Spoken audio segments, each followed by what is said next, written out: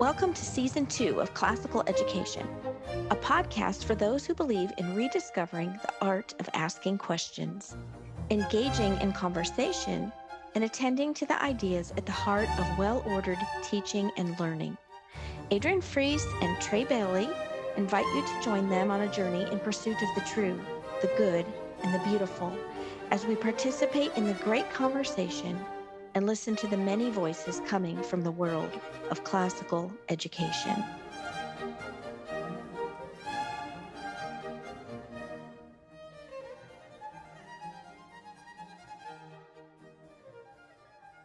Before we start our show and welcome Dr. Angel Parham, I wanted to remind our listeners that we are a listener-supported podcast.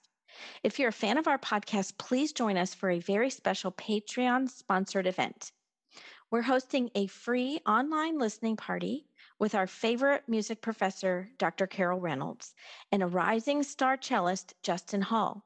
This musical event will be streamed live on October 22nd at 3 o'clock Central and 3 o'clock Eastern and 2 o'clock Central. Enjoy beautiful live music and spirited conversation from a rising young musician and a world-class music professor and guide. Hear a live defense of good music and gain new skills for listening to classical music. And interact with the hosts, myself and Trey, and other supporters of the Classical Education Podcast. If you want a Zoom link to this free event, please email me at beautifulteaching@gmail.com. That's beautifulteaching@gmail.com. Or join our Patreon page at patreon.com/classical education. That's patreon.com/classical education. And through our Patreon page, that is how you can financially support our podcast. But this event is a free live event, and you do not have to be a Patreon member to enjoy this event. Simply email me again at beautifulteaching@gmail.com. So on today's show, we are welcoming Dr. Angel Parham. And this episode is on a classical education for all. Angel and I met a few years ago when I worked at the University of Dallas, and we discussed an educational nonprofit program that she founded called Nyansa Classical Community. Nyansa is a classical Christian after-school program that helps to deepen children's education through a curriculum that helps them develop moral imagination and a foundation in cultural knowledge. Dr. Parham is also an Associate Professor of Sociology and a Senior Fellow at the Institute for Advanced Studies in Culture at the University of Virginia. Her research and her teaching are inspired by classical philosophies of living and learning that emphasize the pursuit of truth, goodness, and beauty.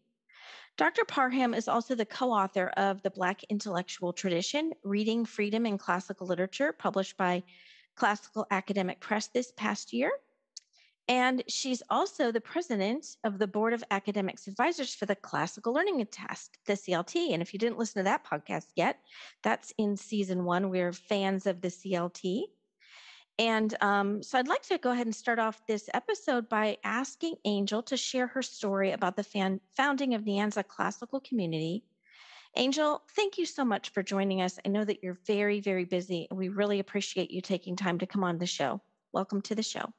Thank you so much, Adrian. It's just a pleasure to be here and a pleasure to be part of this burgeoning classical movement, and love what you're doing with your podcast. So Nyansa began about 7 years ago, and it began as a partnership between myself and Danielle Bennett-Dukes when I was still living in New Orleans, and we were both homeschooling our children. So we're both African-American women who really care not only for our children, but for the larger community that we are embedded in, and just both had a real love for classical education. So for me, where I was living in New Orleans, and we still have our connections in our house there. I go back as often as I can. So the community that we were living in, we were connected with our church, which is how we arrived there. The church was given some plots of land post-Katrina to help in revitalizing the area, and our family built a house on one of those plots post-Katrina. So the community is one that, it's has a lot of issues struggling with, a lot of wonderful people, but also a lot of issues, largely African American, lower income, working class, a smattering of a few more middle class people like ourselves. And then our church was located just a few blocks away. And there were other families from our church nearby. My neighbors across the street, I would talk to them. And they had children about the same age. So at this point, I'd say, maybe like 7 years old and younger. And I would just go across, kind of just to talk to them, say hi. And they would say, one mother said, my son is about to go into third grade and he's just not reading where he should. And I just don't, what's going on. I don't feel like I'm having good conversations with the teachers. And then another mother down the street across from us, we both had kids who were either 4 or 5 at the time.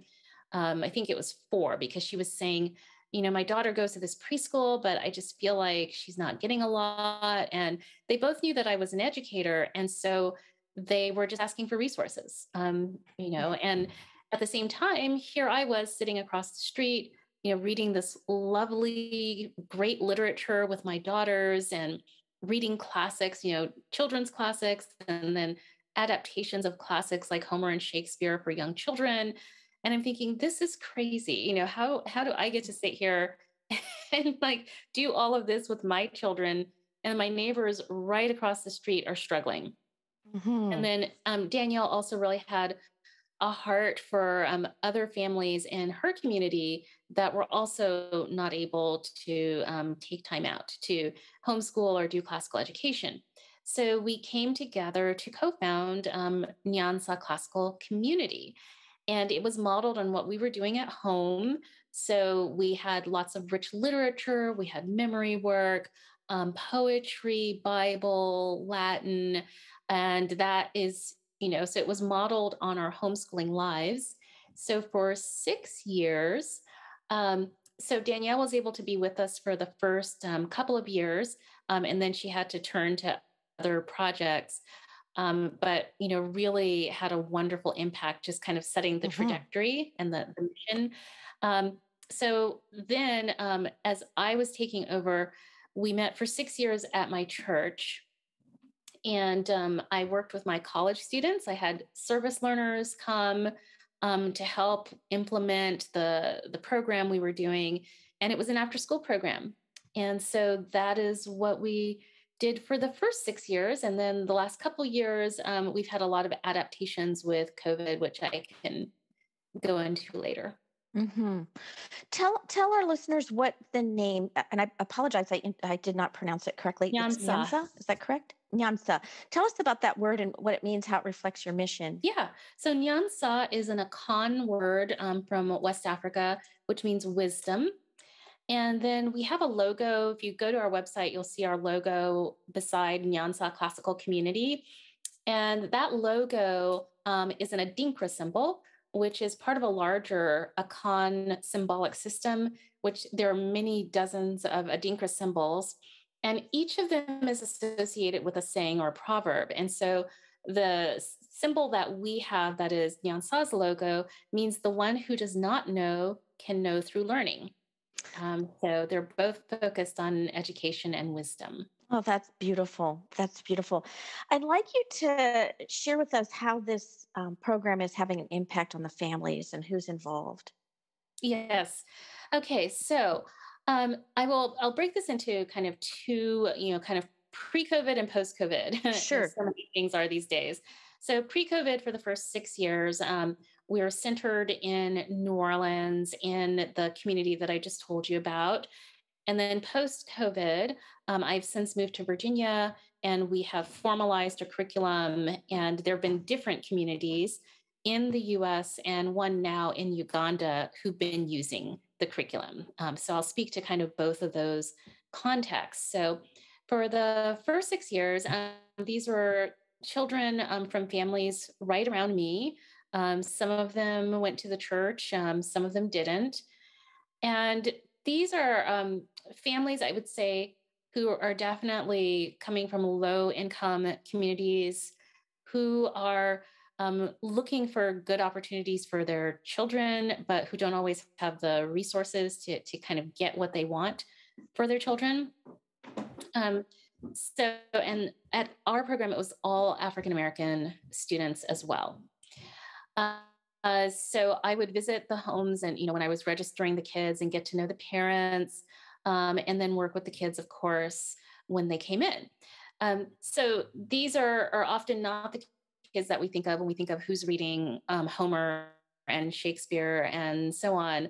But we were able to kind of do this in a way. We always integrate the voices and the culture of people of color into what we're doing, so that the children see how they are part of this larger story.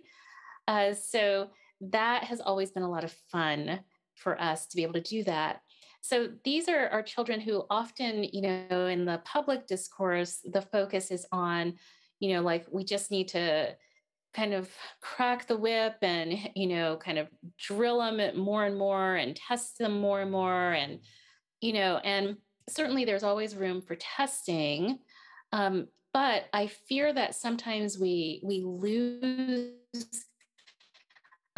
this sense of wonder and beauty that is also so crucial for education.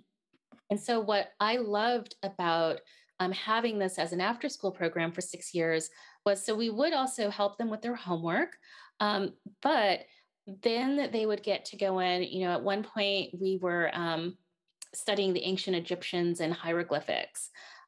We made cuneiform tablets out of clay.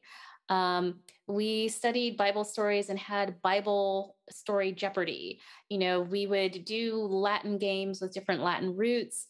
We would read Homer, a children's version of Homer's Odyssey, and then look at that alongside of African American artist Romare Bearden's Black Odyssey Oh, the series, which is art just that you have beautiful. is incredibly beautiful. It's so Mhm. touching. Yeah.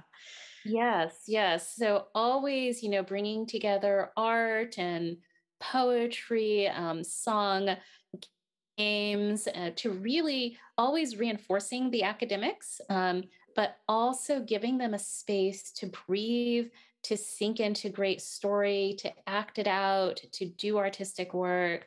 And so that's where we love to be able to work alongside schools that maybe are not able to focus so much on that piece of it. So that's kind of a little bit of a portrait of our students for those first 6 years. And to clarify, most of the schools you're working with are public schools, correct?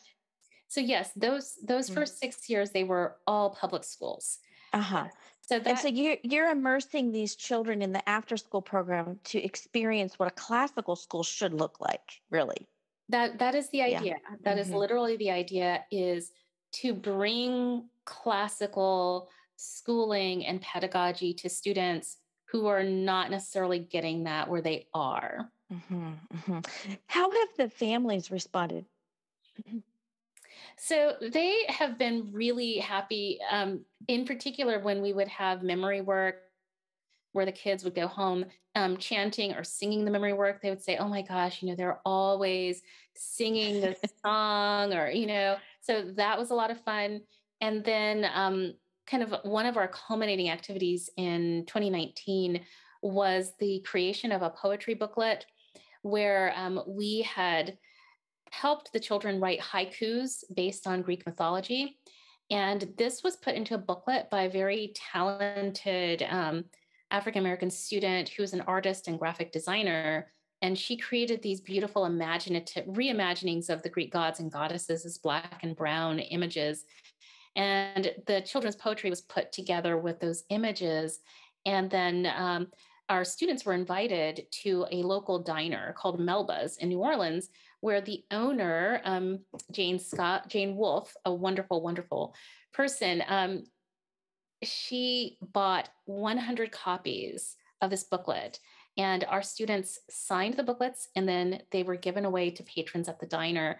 And the parents just love this, right? Seeing their children the center of attention, signing books, like celebrities. And it really emphasized, I think, for the children and for the families, the significance of what they'd been doing. Oh, that is a beautiful story. I'm sure Trey, you have some questions and comments to add to this too. Yes, Dr. Parham, thank you for being with us, and congratulations on your new position at the University of Virginia. And I'm so delighted to hear about this program that you started, and it sounds like it's continuing in some form or fashion. And I'd like to think about thinking about these families that you're serving. Notably, there are some groups and um, collections of activists that are saying that they're wanting to serve these same families, and yet they're saying that um, works like Homer are something that don't belong in the classroom. And so when I hear that you're bringing Homer into your after school program, that just strikes me as you really sort of swimming up the current, so to speak, against the current, or at least what's in vogue. So I just love to hear a little bit more about why you chose Homer, and why you believe Homer is important for all students, and perhaps in particular for the students and families you're looking to serve. Certainly. Um, well, I have to say I'm not original, so I want to hasten to say there's nothing, particularly new or novel or brilliant about what I'm doing at all. I cannot claim that. I am literally following in the steps of great African American writers, intellectuals, artists who have done the same thing. So this is part of our community. This is not something new. It's not something forced. It's not an effort at a kind of whitewashed assimilation. Like this is this dialogue with the classics, a very creative and fruitful dialogue where something new and beautiful comes out of it, is part of the African American tradition. And so, particularly following emancipation in the 19th century, one of the greatest debates that is often encapsulated between Booker T. Washington and W.E.B. Du Bois was this debate over what kind of education for the newly emancipated. And so Booker T. Washington emphasized much more industrial and agricultural education, which there's nothing wrong with that, but did not put as much emphasis on the liberal arts. Whereas W.E.B. Du Bois conceded that, yes, we do need people doing the industrial and the agricultural, but he put more of an emphasis on the liberal arts and said that is also something that's really, really important. And really, he said, we need a vanguard of African American leaders who are educated in the liberal arts, who are leaders, who can kind of cast a vision for our community, because education is something not just to make your daily bread, but it is something that helps you to be fully human. And Anna Julia Cooper, who's writing around the same time, late 19th and then into the 20th century, similarly. So she was born the last few years of slavery, and at the point of emancipation was about 7 years old, and was able to get into the classical track at St. Augustine Normal School in North Carolina. And so she, had to talk her way into that because it was meant for young boys who were supposed to be going into the ministry. But she wanted this kind of education for herself, and, really rose through the ranks and became a tutor there, went to Oberlin, was a leader at the M Street School in Washington, D.C., and a real advocate for classical liberal arts. So I am just continuing in that tradition. That tradition has been cut off more or less for the last 100 years. And not just for us, for all students of all backgrounds. Once a certain way of thinking about education that is, kind of coming out of the progressive era said that, we didn't really need the classics, or they weren't democratic enough. So for the last 100 years or so, that tradition has been submerged, and it is now kind of experiencing happily a time of flourishing. And so in the African American community, that is just part of our heritage. And as more people learn about that, they say, oh, I didn't even realize this. But that's why I love history so much, right? Because, and in my main scholarly work, I do historical work. I'm not a historian, I'm a sociologist, but I do historical sociology and do a lot of work on the 19th century. And what I see is that so much of what we've been doing, so many of the fierce debates we're having now, we have already had this conversation. That's right. That's so true. That's true. Um, I'd like you to talk a little bit about your understanding of liberal arts education and why it matters for all people. Some of our listeners are brand new to classical education and they're asking, what is classical education? Because it's becoming a more popular option for parents who are looking for an alternative.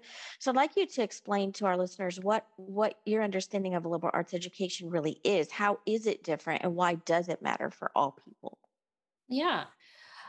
So when I think of the liberal arts, there are many different ways of thinking about it. If we think about it just etymologically, kind of the origins of the word liberal, it is an education that is freeing. So one that is freeing the mind and the spirit to be able to to truly flourish. But then you can get into some of the more specifics. Um, and so there we can think of grammar, logic, and rhetoric, for instance. So many of our classical schools are organized into those stages. And at the grammar stage, students are focusing, that's where they're sponges and they can just take in lots and lots of information. So you have a lot of memorization, and memorization's gotten a really bad reputation, I think, unfortunately. But the way that I prefer to think about it is learning by heart. So, what is it that you're storing up in your heart? So, what kind of good material do you have from literature? If you're in a faith based context, in scripture, that you are storing up in your heart, because that really helps to shape your mind and your thinking. And it's what's stored up in your heart and in your mind that you can then draw on creatively, and it helps to give some scaffolding to your thinking. So at that grammar stage, that is when the children are really memorizing. So for instance, I just went to the closing ceremony of my daughter's classical school, and in the elementary school level, the whole thing is called Ephesians Chapel. This is Regent School of Charlottesville. And what they do is this really beautiful thing where the children in the elementary school, first through sixth grades, each grade memorizes one chapter of Ephesians, and one after another. So grade 1 gets up and recites all of chapter 1 of Ephesians. Grade 2 gets up and recites all of chapter 2 of Ephesians, all the way back till sixth grade. And so every year that they're in the school, they're going to be memorizing one of those chapters. And so it builds discipline, memory capacity, and then also, just it makes opportunities to think and talk about scripture. The same thing if you're memorizing great passages of literature. Copy work is often something that classical schools and homeschools will do, where you put a text in front of a child, a great text, one that gets you to reflect, and you literally copy it. You're working on handwriting, but you're also really kind of taking in the beauty of the writing. So this is at these very early stages, is you're putting the best kind of reading and thinking before children and helping them to take it in. Then often you'll get the logic stage, more of a kind of middle school, where there's a focus sometimes on literally learning formal logic. And so starting to really understand how arguments are made and what are good arguments. And I can't say enough about how during our current climate, where people are wrestling with what is truth, how important it is to be able to exercise logic. So my daughter this year was in 7th grade and had logic as one of her courses at her classical school. And so she would have assignments where she would have to identify advertisements that had logical fallacies in them. And then she'd have to explain what is the logical fallacy and what are they trying to do. And so, she would be able to pick things apart as she's seeing them on television, on billboards. She'd say, "Oh, Mom, look at what they're trying to do, but I see through what they're doing." Right. So really being able to think for yourself. And then at the rhetoric phase in high school, students are really ready. They've absorbed lots of great material from literature, from the arts, from history and grammar school. They've learned how to construct and see through. They've learned how to construct good arguments and see through bad arguments. And then at the rhetoric stage, they are now ready to put all of that into action. And they have that culminates in a senior thesis often at many classical schools, which I didn't get a senior thesis until my senior year of college. But I've also been interviewed by some seniors at different classical schools who are interviewing me for their senior thesis. They're doing extensive research and they're putting together a significant paper that is bringing together all of the richness that they have learned in those earlier levels.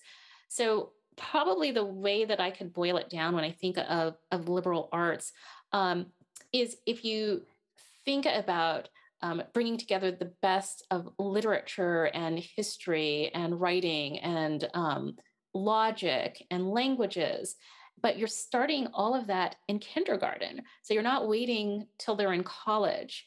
You are starting that at an age appropriate ways from when they're in kindergarten, and you get 13 years, K through 12, of that kind of very rich education. I think this renewal in classical education that's been going on for the last few decades now has just brought about so many good things and has really welcomed back into the lives of schools and families these great works of literature that in some ways were really just being preserved by homeschool moms because they're being quickly jettisoned from the halls of higher academia, as you know, as someone who works in that space.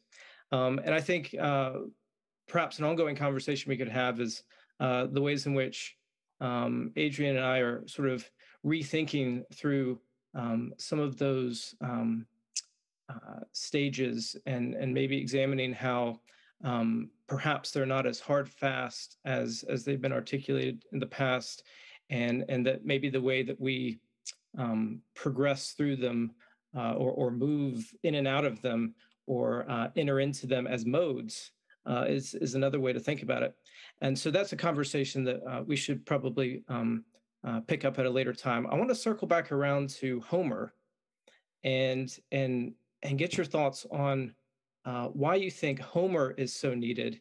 Why do young students need Greek mythology of all things? Why Greek mythology? So Greek mythology and Homer. Okay, and of course you need the mythology to understand Homer. So I think the easiest answer for students in any kind of Western society is because Homer is everywhere. Like, so just being purely practical, if you want to really fully understand much of Western literature and you're going to need to have some kind of basic understanding of Homer. So let's, for example, I am thinking of two Black writers who, if you were going to read them and you hadn't read Homer, you would just not be able to understand them. So one is Toni Morrison and her book, Song of Solomon. If you have not read the Odyssey, you can still read Song of Solomon, but you are going to be skimming at the very surface of that book. you're going to be skimming at the surface. I've read that book several times, and every time I read it, I have deeper, a deeper dive into it. And, but yeah, Circe's in there, the Cyclops is in there, the whole sense of journey and what is home is in there, but it's within this African-American context. And so you would just be missing all of those levels. Another is Derek Walcott, who is a West Indian writer. And so he wrote Omeros. And in Omeros, he says that he named it that because that was the Greek form of Homer, which he hadn't known. And he saw these resonances between the archipelagic nature of much of the Caribbean and Greece as an archipelago, and being very seafaring. And he also was kind of looking in Omeros. It is, recast within this, kind of West Indian post-enslavement situation where it's again kind of the African diaspora grappling with what is home. And so it's put into that particular historical and cultural context, but he's very much drawing on Homer's Odyssey, right? And, so these are just two examples, but of course, much of Western literature, American writers, European authors, if you have no familiarity at all with Homer, you can read literature, but to what extent are you really grasping it? Yes, I think that's quite right. Now, earlier in our conversation, you mentioned that your students learn to sing and to chant, and this is something that is certainly a part of the classical tradition, and we see its effectiveness sort of in that sense. But there's also just something that's just human about chanting. I mean, we see it across culture and across time, and sometimes we chant very beautiful things. I'm thinking of the Gregorian chants, for example. Sometimes we chant silly things, like with our children, I scream, you scream, we all scream for ice cream. And then sometimes we get together and we chant very dangerous things, like, hey, hey, ho, ho, Western Civ has got to go. Do you see the danger there? And why do you think people are tempted to chant things like that? And what can we do to sort of, let's say, re-enchant their imaginations? I think there's something about the musicality of chant, that enchants us, literally. And so, yeah, I think it does matter what you're listening to, what you're memorizing, what you're saying. I think the idea of Western Civ has got to go. So the critique has been that, and I don't think it's an entirely unwarranted critique, that, let's look at the history of Western expansion across the world through imperialism, colonialism, genocide of Native Americans, who've been just mercilessly taken out of the country, the landscape. There's a lot of things that are not good. And so and for so long, the history and the voices of people of color were really not respected and were not part of the curriculum in any meaningful way. And so the issue was that, well, we would like to have more diverse voices. We would like to have a history that tells more of the whole story and not so much only the story of the victors. And so there were very good reasons for that critique, very good reasons for it. I think where I differ is, instead of overturning everything, right? Like I said, African-American writers and intellectuals are still part of this Western tradition. And they have built on that tradition. So it's like trying to cut off part of oneself as a form of self-liberation. Like it doesn't work. Like if I try to cut off my leg, because I don't like the way it looks, that's not going to liberate me at all. So I think the critique, I certainly understand and agree with the critiques of the worst parts, enslavement, colonialism, and so on. That critique was absolutely necessary. We absolutely do need more diverse voices. But where I differ is, let's bring in the voices that were already there that had not been heard.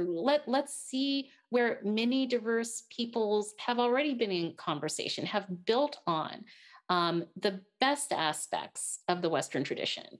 But at the same time, we can't ignore the parts that have not been so great. And so then we have to find ways of teaching that history. And I'm a big proponent of teaching through primary documents. We have to find ways of teaching that history that allow the past to speak without it kind of just taking over as everything is bad, right? Right. A way to teach that history. And I love primary documents because they speak. And then we don't have to impose our own agenda on it. They speak very loudly for themselves. Right. And this is why when we're going to put the primary documents before our students, it's so important for them to understand how to identify logical fallacies and how to have civil discourse and conversations. And this is what should be happening in a classical school, is helping students learn the arts of communication, so that not only communication in speaking, but in listening and in thinking. And I love that that classical education does that for our students, so that then they can approach those original source documents and have a really good conversation about it and get to the heart of the truth behind the message. So I think you're right. And I'm guessing, and I haven't read your new book yet, but I'm guessing some of what you're saying is at the core of the message of your new book with Dr. Anika Prather. Is that correct? Yeah. So how do you think this book is going to help the classical education community at large? Well, only the classical community can decide that. But I guess my hope is that it will provide resources and an approach for thinking about how to bring in more diverse voices and perspectives that are already part of the tradition. So that is my hope, that it becomes something where people can see, oh, this is already part of the tradition that Right. we're teaching, but maybe it's just part that we weren't as familiar with. And so that it just provides more resources Why? for looking at that. Why So do you that is my hope. think that we aren't as familiar with it? What happened? Very good question. I think, as I said, there was this large debate around African American educators about what kind of education, and there was a similar debate, amongst mainstream educators at the beginning of the 20th century with the rise of the progressive era. And so classical education in general dropped off of the agenda. But Black intellectuals in particular, just because of, their status in society, were never going to be at the center of the mainstream to be able to determine, what the mainstream curriculum was going to be. So I think that's part of where things got lost, is classical education in general was submerged and overturned.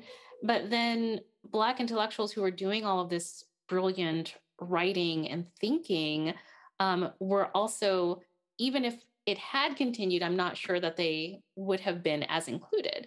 And I think that's just the structure of our country, where there has been racial inequality, frankly. And so those who are on the margins, they just often are not paid attention to in the same way. And so sociologically, one way to think about that is just in terms of networks, right? Who you know, who you're familiar with. And you will tend to choose and put at the center those who you know and who you're familiar with. And those who you are not as familiar with, just, it may not be even against them, but they're just not at the center of your world. And so they're just not going to be the ones who are invited into the conversation. And I think that happens with any kind of marginalized people. I think you're right. In fact, years ago, I was working at Responsive Ed, a big charter school network in Texas, and they have lots of classical schools, I think over 20 now. And I was working as the director of classical methods, and I was writing curriculum. And so what I was doing with my colleague was looking at the core knowledge sequence, which they use for history. It's a great sequence, okay? And in fifth grade, they were studying the Civil War and Reconstruction era. And I was tasked with writing an English curriculum that would complement the core knowledge history program. And it was a big learning lesson for me. I had to dive in and do research. Who am I going to include in fifth grade literary lessons for Civil War and Reconstruction era? And Angel, I'll tell you, I learned a lot that I had never read before. I read W.E.B. Du Bois.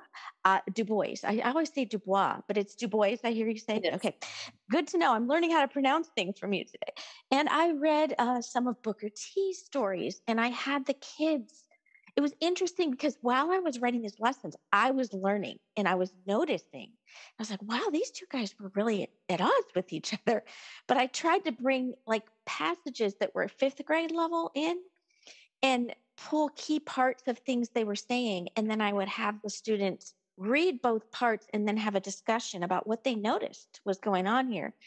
And then I had them reading, there were several others. We looked at some Winslow Homer paintings from the Reconstruction era.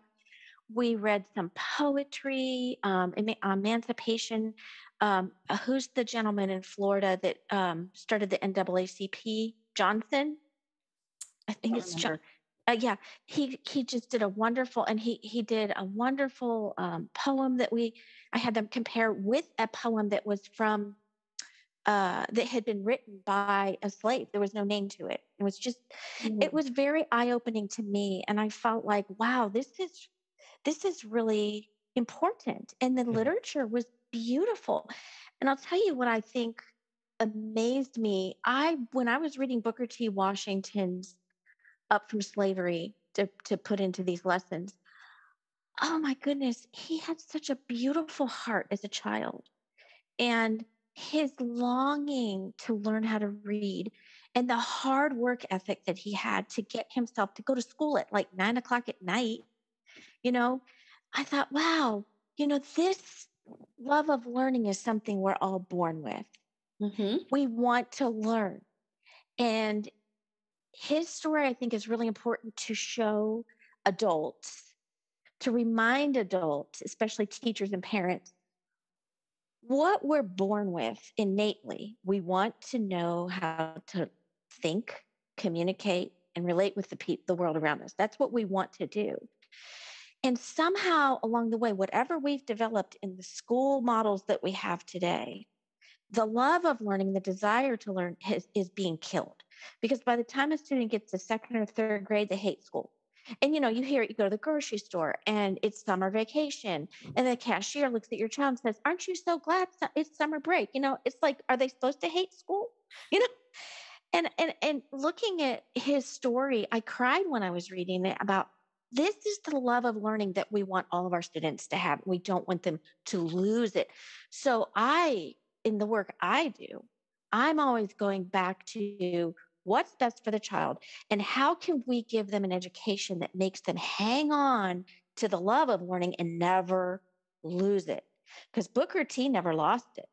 Mm-hmm. And it's like he wasn't ruined by a system. He went to school voluntarily. And it's a beautiful story. And it broke my heart as I kind of read later, like where he was going, and I understood the logic. But W.E.B. Du Bois, he understood it too. I was going on that side of it. I was like, okay, you got to have the classical education. You got to have both, It's not one or the other. I think it's all. And we talked to like Chris Hall about the common arts. I mean, Right. this is something the common arts are missing in our classical schools, and we need to bring all of it in. It's We're humans, and we should be growing food. We should be making musical instruments. We should be playing, but we should also be formally having the formal 7 liberal arts. It should all be together. And I kind of thought that, boy, if you could just create a school that was the philosophy of both Booker T and W.E.B. Du Bois and bring it together, you've got the perfect school. I agree. That would be lovely. Something that I appreciate about you, Dr. Parham, is you strike me as someone who is so wanting to work within a tradition, to tie yourself back to something. Let me rephrase that: to reclaim something that is rightfully yours, right? And then you try to figure out ways to give that back to other people who are being denied it, or don't even know that it's theirs to claim, right? Mm-hmm. And so, in that sense, I think your work can, in one way, just be an encouragement to say, hey, this is something worth doing, and there's a seat at the table for everybody, and we're all going to approach this with different backgrounds and different experiences, but there is truth, and we can find it, and if we seek it, and we can live in it. And these stories will help us know how to do that as good humans. So I just want to say thank you. Mm-hmm. Well, yes. Thanks for the kind words. Yeah, I think it is absolutely true that I want particularly African-American people, but all people, to know that this is for them, that there's no reason to feel that this is not for you. And I take that in many ways. You're quite right, Trey, that it means a lot to me to be tied to traditions, to find my footing in traditions. I take that even with my love of classical music. I've played the cello for almost 40 years, and continue to play in ensembles as a committed amateur. But I think about Joseph Boulogne. He's also called Le Chevalier de Saint-Georges, who was born in the French West Indies in the 18th century to a French father and an African mother, was taken to France and subsequently became, a fencing champion and a violin virtuoso and composer. So he is an example amongst many other Black people in classical music who, people just don't know about them, don't think about them, but they're there. There's a woman named Giovanna Joseph in New Orleans who is bringing back, it's called Opera Creole, I believe is the name of the organization. And she she's an opera singer, puts on pieces that were created by people of color in 19th century New Orleans. So we are everywhere in many different traditions, but people just need to know about it. Mm-hmm, mm-hmm. That's right. That's right. I think in the world of higher education, and Adrian, I'm watching the clock. I know we need to move towards our closing question here. But there's so many good things to explore, so we should probably just have a part 2. But just as a bit of a teaser, it seems to me that in the world of higher education, because a lot of the things that end up happening in the classroom in the lower schools are the product of the work that's going on in higher education, right? And so, we have this history of the development of something like Black studies, for example. And what I would be interested in encouraging is taking a page right out of the tradition, right? Looking at how, the classics have been studied in terms of, having a deep knowledge of context and original languages. And you know what? Let's see those colleges and in those departments going back to language requirements like Swahili and Fulani, or even French to read Algerian and Moroccan literature, or Portuguese. If we don't have that, then we're just going to continue to lose texts and stories from the past because we can't read them, or because they're not being considered in the halls of academia. That's true. I think you're absolutely right on that. So I've been in higher education for a very long time, and I recall when we were redoing our core curriculum at my previous university, we had this whole argument on languages, precisely on what you're talking about. And I fought really hard for languages to say, we should have at least 2 years of a language, at least. That's not going to get you fluent, but that will at least give you a foundation. And I think where we are at a disadvantage, and this is what happens when you're at the center of power, right? We're at a disadvantage because everyone knows English, just about, because they feel like they have to know English to survive in this world. Yeah. We are at the center of power. We don't have to learn everyone else's language. We can go almost anywhere and operate in English. And while that feels good and comfortable, it is a gross disadvantage that we don't feel pushed to learn more. You mentioned Swahili. So my master's thesis was in Tanzania, and I interviewed people with a research assistant in Swahili. So Swahili was my first foreign language before I switched to work in Haiti, and now it's French and Haitian Creole. So I have a great respect for languages. Ironically, in terms of classical education, I don't have Greek or Latin, but I'm still trying to solidify French and Haitian Creole, and I've already been through Swahili. So there's a limit to how much I can do. But yes, if you don't have languages, you can't fully explore another culture and its literature. And I really appreciate having been able to travel and speak with people in their language rather than asking them to speak in my language. That's great. Before we end with our closing question, I would like to circle back around and just give you a chance to let our listeners know how they can support your work with Nyansa if you need volunteers or staffing opportunities. And then Trey will end with our closing question. Well, thanks so much. Yes. So the last 2 years with COVID, we've taken to write up 20-week curricula. We have a lower school and an upper school version. It's humanities based. And we've had some wonderful partners pilot it.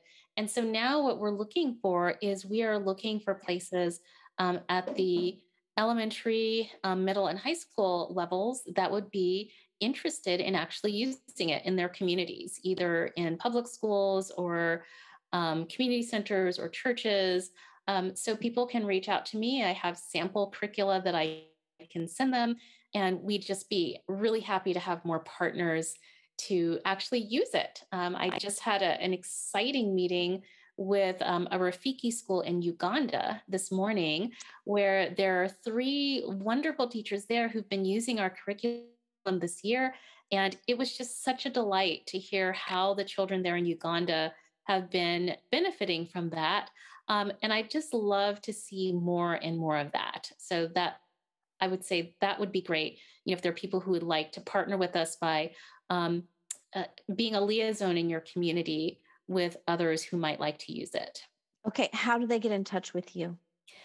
They can email me at angel.adams.parham@gmail.com, or they can visit Nyansa Classical Community's website.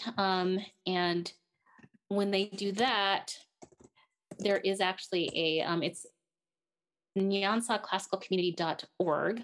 Maybe I can just put that in the chat for you. But when they do that, there is actually an option to get in touch with me. Okay. So either way. Very okay. Good. Dr. Parham, we'd ask that you leave our listeners with one more gift, and that is either a book recommendation, a title that you wish you had read earlier in your life, or a quote that has really stuck with you and has informed the way you think about living the good life, let's say. Yeah, I think when you'd originally asked me about this, it was a book that I wish I had read earlier in life. And so the book that I wish I had read earlier is Plato's Republic. I only read that as an adult post PhD, because sadly I did not receive a classical education. And then when I read the Republic, I thought, oh my goodness, I can't believe I've never read this.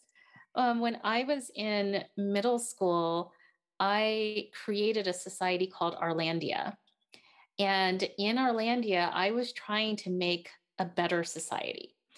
And I just think if I had had the Republic, it just would have been something I would have loved to just have as part of my thought world, and, kind of philosophizing and thinking about what makes for the good society and the good life. I think as a young girl, I really would have loved that. That's good. Thank you, Angel. This was a really great conversation. I'm so happy to have had this time with you. Thank you. It was a pleasure speaking with both of you. Thank you so much for listening. We invite you to experience the art of teaching through interactive learning communities at our Patreon page. Visit patreon.com/classical education. Also, be sure to join the conversation on our Facebook community at facebook.com/groups/classical education. We are a listener-supported podcast, so your support makes this podcast possible. As the great artist and educator John Ruskin once wrote, "Well, my friends, the final result of the education I want you to give your children will be, in a few words, this. They will know what it is to see the sky. They will know what it is to breathe it. And they will know, best of all, what it is to behave under it, as in the presence of a Father who is in heaven."